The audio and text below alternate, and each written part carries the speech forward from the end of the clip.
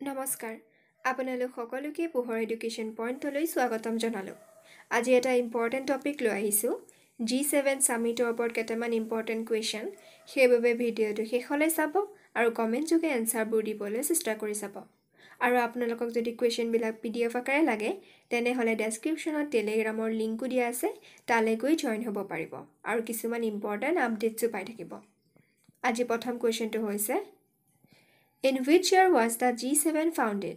কোন বছৰত G7 প্ৰতিষ্ঠা কৰা হৈছিল?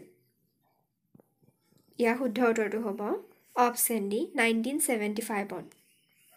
Next question. Where has the G7 summit been held in 2024?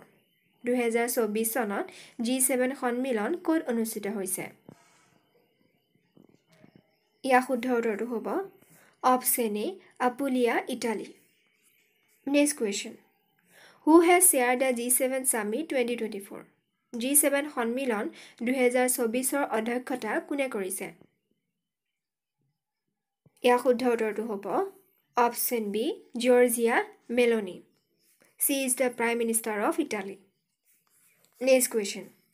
Which country will host the G7 Summit in 2025?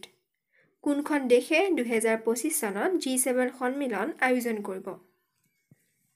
ইয়াৰ শুদ্ধ উত্তৰটো হ'ব option A Canada. Next question. The first G7 meeting was held in which country? কোনখন দেশত প্ৰথমে G7 বৈঠক অনুষ্ঠিত হৈছিল?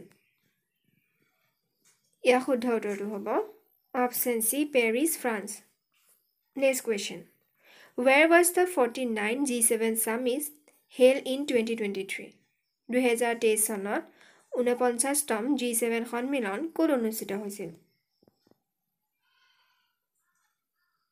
ইয়াৰ শুদ্ধ উত্তৰটো হ'ব option A Hiroshima Japan. Next question. How many times Italy chaired the G7 summit? ইটালীয়ে কিমান বাৰ G7 সন্মিলনৰ অধ্যক্ষতা কৰিছিল?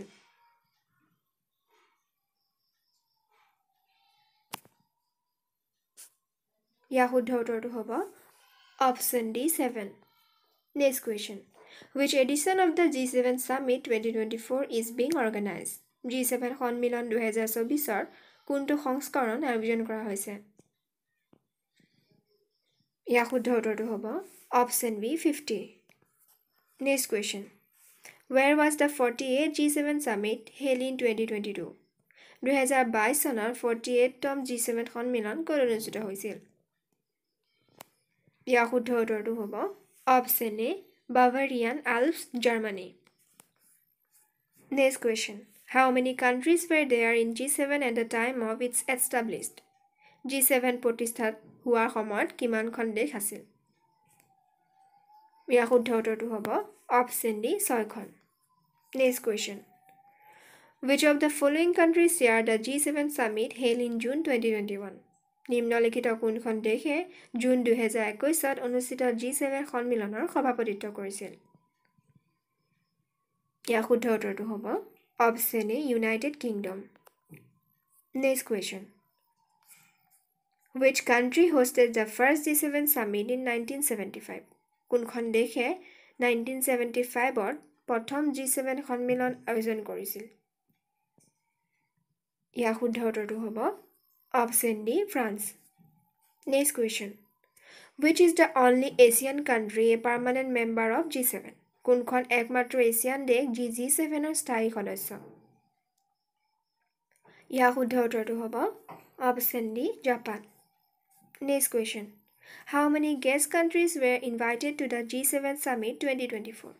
G7 সন্মিলন 2024লৈ কিমানখন অতিথি দেশক আমন্ত্ৰণ জনোৱা হৈছিল? আপোনালোকে কমেন্ট যোগে এনসাৰবোৰ দিবলৈ চেষ্টা কৰি যাব আৰু ইয়াৰ শুদ্ধ উত্তৰটো হ'ব অপচন সি 12। Next question.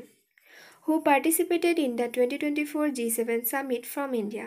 ভাৰতৰ পৰা 2024 চনৰ G7 সন্মিলনত কোনে অংশগ্ৰহণ কৰিছিল? ইয়াৰ শুদ্ধ উত্তৰটো হ'ব option C Narendra Modi. Next question. Who was the first Prime Minister of India to participate in the G7 outreach session in 2003? 2003 চনত G7 outreach অধিৱেশনত অংশগ্ৰহণ কৰা ভাৰতৰ প্ৰথমজন প্ৰধানমন্ত্ৰী কোন আছিল? ইয়াৰ শুদ্ধ উত্তৰটো হ'ব option D Atal Bihari Vajpayee. Thank U for ৱাচিং। ভিডিঅ'টো চাই যদি ভাল পালে তেনেহ'লে লাইক, শ্বেয়াৰ আৰু ছাবস্ক্ৰাইব কৰিব। ধন্যবাদ।